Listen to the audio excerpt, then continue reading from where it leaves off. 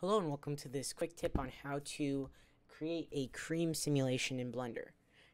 You might notice that I did switch to Mac because I was having some codec problems and I was editing my videos on Mac anyway, so just decided to start using it.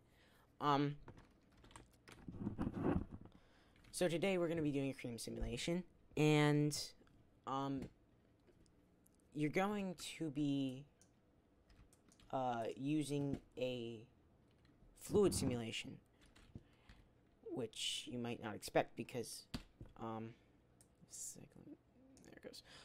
Because you might think you'd want to use a soft body simulator, but that doesn't work as well because you can't split it off if you wanted to, say, like cut it off with a spoon or something, and it also doesn't work as well with just the simulation itself, so it's much easier to use fluid. So first of all, we have to make the domain, and oh wait, let me turn my screencast keys. Good. So yeah, make a domain, and then click on fluid, and we're going to be making it a domain, and let's set the quality to 100, preview to 0 because we're not going to be viewing the preview, we're going to be viewing the final.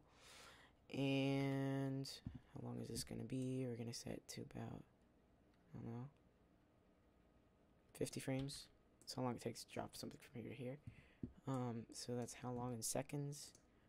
You show seconds, and that's 2 seconds. And you want to make sure that this number matches the length of your animation, because otherwise it'll be slow motion fluid, which is not what I want for now. Unless you do want that, then slow it down. And we don't want, well, click on honey first, and then set exponent to 0, and base to 10. Now this is going to be setting the velocity, I think, velocity, I think is how you pronounce it, and that's like the thickness of the fluid. So the higher it is, the more jelly-like, and the lower, the more runny fluid-like. So, well, if you put it at 0, it'll be like water, I think. So, and make sure not put exponent down to 0. Otherwise, it'll put it to the -10th times that number. So, it'll make it smaller. And don't worry about either of these. Fluid boundaries, we want partial slip, but turn the friction down. Unless you want a lot of friction, it'll sort of stick to the sides. But I think it looks better without. Subdivisions, and we don't want any tracer particles. Okay, now we're going to be making our fluid, and we're going to just create a Suzanne, and let's set it to fluid,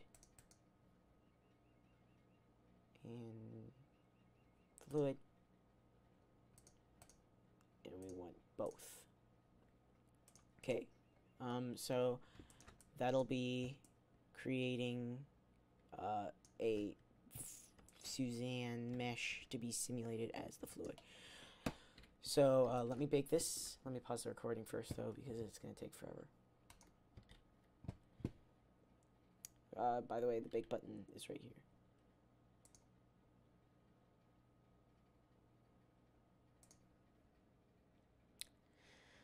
Okay, I didn't bake the entire thing because this machine is a lot slower. Yeah, you might be wondering why I wasn't using Mac before, and the reason is because it's about half the speed of the other one, but the other one was starting to have a lot of problems, so I switched over to this one. Anyway, here, let me delete this monkey.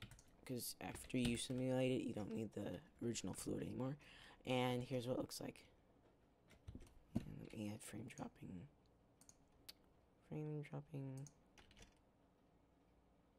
So yeah, it really does look like cream. I mean, if you go frame by frame, you can see like it sort of forms up there.